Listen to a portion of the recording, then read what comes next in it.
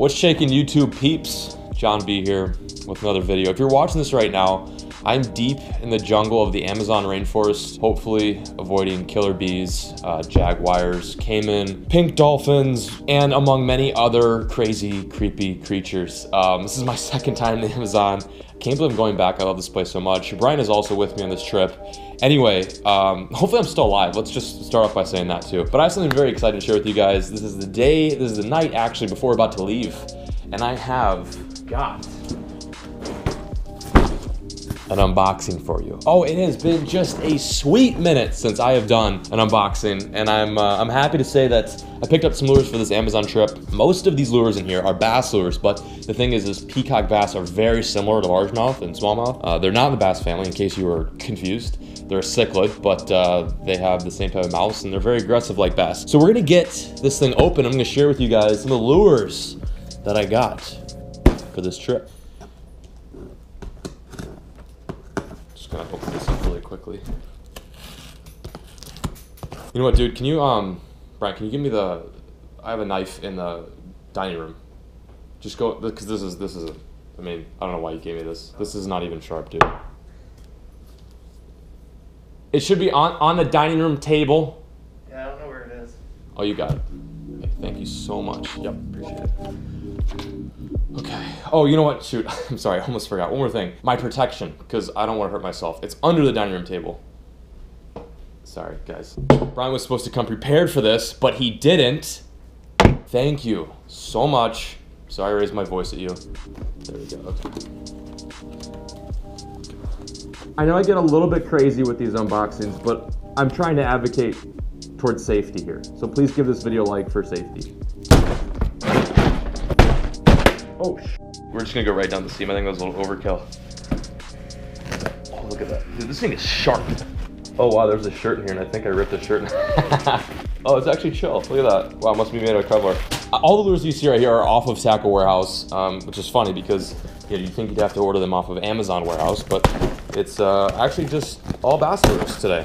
So I got some stuff that I know will work. I got some stuff that I'm gonna experiment with. Just kind of go back and forth with some different lures. I'm gonna start off by showing you guys the stuff that I know work. And then I'm also going to show you guys some stuff that's a little bit more experimental. I'll let it rain.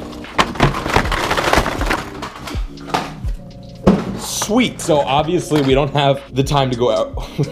We obviously don't have time to go over all of this, but I'm gonna break down some of the essentials and some of the things that I think are unique, and I can't wait to try. The one thing I've learned very swiftly going to Amazon is peacock bass are, they're pretty stupid. You go there and you expect to catch 100. Some days you'll have like maybe 15 bites, other days you'll have 200. Generally speaking, the presentations and the lures that you throw them are straightforward. For example, one of the lures that did really well last year was just a straight up hair jig. This is a lure that's literally got zero action. It's got barely any movement. This is straight bucktail. And this, I think, caught my biggest peacock of the trip, which I believe was like a little over 10 pounds. The company that I mostly purchase hair jigs from are Spro.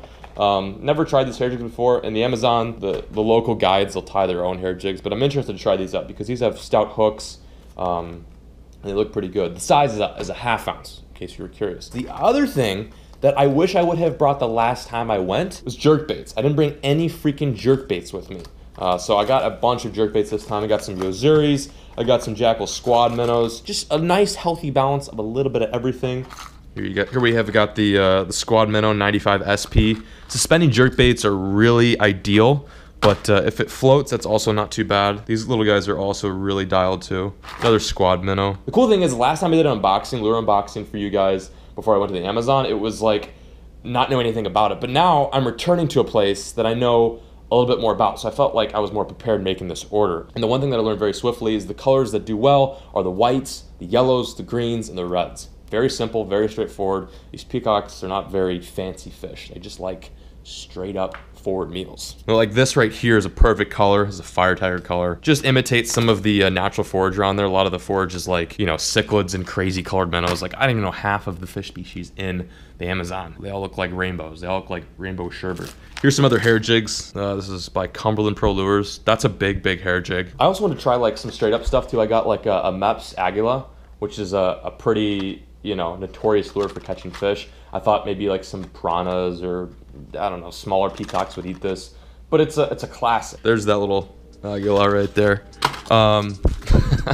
Brian's trying the helmet. Isn't that thing sick, bro? I also picked up a bunch of hooks. These peacock bass, among many other species that dwell in the Amazon, like to bend metal. You'd be surprised, using straight up 65-pound braid, the hooks just can't withstand the power of some of these fish. So I got some like 4X, some 3X, a few 2X hooks, stuff that I know these fish aren't gonna stray out. 4X is like made for frickin' GTs. Like there's nothing in the Amazon, to my knowledge, that's going to stretch that, unless I hook like one of those stingrays, which I believe are the biggest freshwater fish that swim around in those waters. We're gonna stay away from those guys though. That's not what we're going for. Here's something kind of neat that I want to show you guys. Where is it at? I saw it earlier, then I lost it. Oh, here we go. Check this bad boy out. Look at that. This is like a big swim bait that I want to throw one down there. One thing that we chased, I don't even want to talk about this. I don't even want to say the name of the species, but you guys probably know what I'm about to say. One of the species that we chased after down in the Amazon was the arapaima, or as they call them down there, the paraku. Very elusive fish. They get up to 200 pounds. They're such badass fish. But what I did is I did some research after chasing after those fish in the Amazon, and I realized that a lot of the people that fish for them actually use big swim baits, big glide baits, just like bass. And if the opportunity arises, I might give this a quick little dangle, as Justin would say. So we got big swim baits, we got jerk baits, I got extra hooks. Also too, topwater spooks are like huge. I caught a lot of fish on topwater spooks. It seemed to be like the simpler the better. Like I got this straight up just like bone white Rebel spook. I think this is like a $3 spook. I don't know how much this thing is. It's like super cheap though. But this is what they like. They like this stuff. They also like just the straight up head and super spooks. I caught a few on this, but to be quite honest, I got most of my strikes in little ones. And if you throw the little ones too, you catch a bunch of different species of fish. Now, another lure that's kind of like a cross between a topwater spook and a jerkbait is a sub darter. So we got a few of those in this package as well. Sabile is a good sub darter company. This is a stick shad. I've used these for big striped bass in Massachusetts, and they work super good. So I decided to get a few small ones. And these guys, they sometimes float, they sometimes suspend or sink, and they're really, really versatile lures. It's just like an underwater twitch bait that doesn't really die, but like doesn't have a lip on it. So it's like a jerk bait without the bill. Okay, so it's taken me about, I don't know, like an hour and a half to finally get all this tackle in organized positions and get everything rigged up for this trip. We literally leave in like, oh God, less than 12 hours. So I'm just like racing against the clock. Anyway, let's go over some of the stuff that I will be bringing to the Amazon. Some of you guys may see this as packing too much. I personally see this as packing just the right amount, or maybe just a little bit less than I have in the past. So let's take a look. So packing light, I've got a fly box here full of mostly streamers meant for peacock bass. Next to that, I've got the tools. This is for toothy fish. This is for cutting heavy line. This is for split ring removal, and this is for heavy split ring removal. We got the line here, 65, 50, and, or no, that's 50 and that's 30. So we got 3 spools of line, 500 yards on each one. For some reason, the 65 is like super huge compared to the other ones. Okay, now here are the baits that we unboxed just recently, plus a few other random hodgepodges. Again, not super organized, but it's my system, so don't hate me. Got some big swim baits here for some big fish missions. Hopefully that happens. I'm not 100% sure, but it's always good to be prepared. I've got 3 big swim baits. One's a glide bait, and these other 2 are swimmers. One's a, I think that's a slow sink, and that is a floating. Then we got plenty of replacement hooks. That is super important for fishing in general, but especially for fishing for peacocks because they like to bend metal and they're just crazy. Also, here are all my hair jigs, mostly chartreuse and white, but a few red and black ones as well. Also got the MEPS. Can't leave home without the MEPS. Then in split rings, it's nothing too exciting. But anyway, that's the first box. Underneath is the goodies. This is the hard bait den. On the right, we've got jerk baits, some suspending, some floating, some sinking.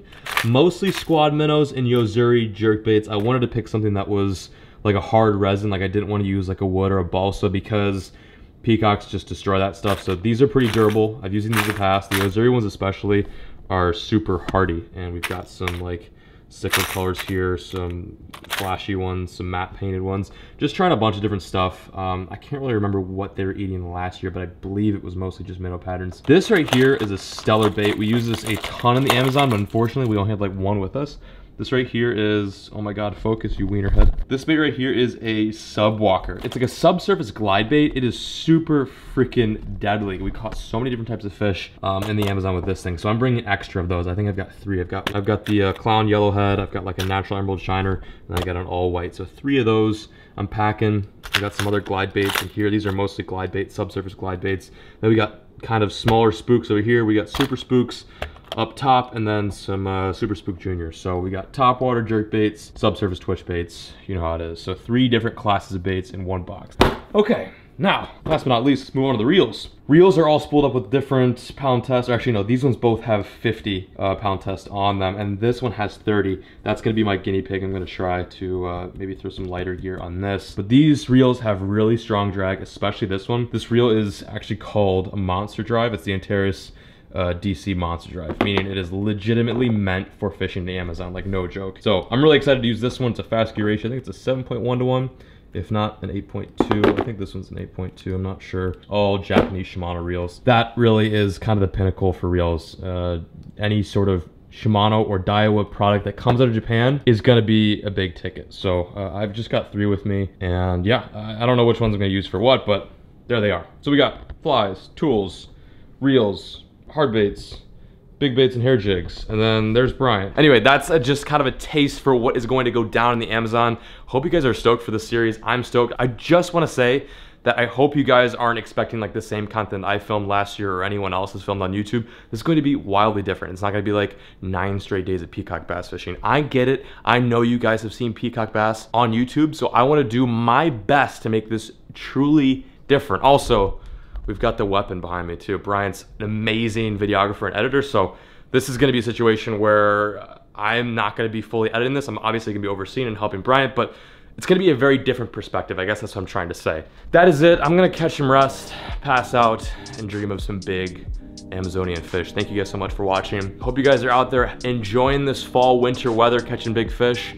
I'm gonna peace out. As always, folks, keep fishing, never stop. Thank